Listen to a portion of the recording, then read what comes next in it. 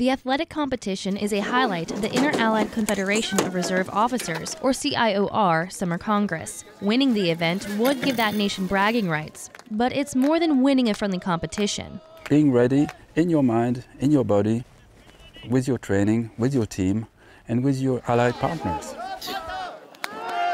NATO nations continue to work together to fight current wars and offer joint humanitarian aid. Given the constrained fiscal environment, we need to work with our fellow partners, our allies, and our future allies to get things done. We cannot simply go about things by ourselves. The reserve role in that synergy has never been as necessary as it is now, says Commander Roll. The CIOR and other international reserve workshops work toward answering one question. How can we, through education, through training, through exercising, maintain our readiness for today's challenges and for tomorrow's?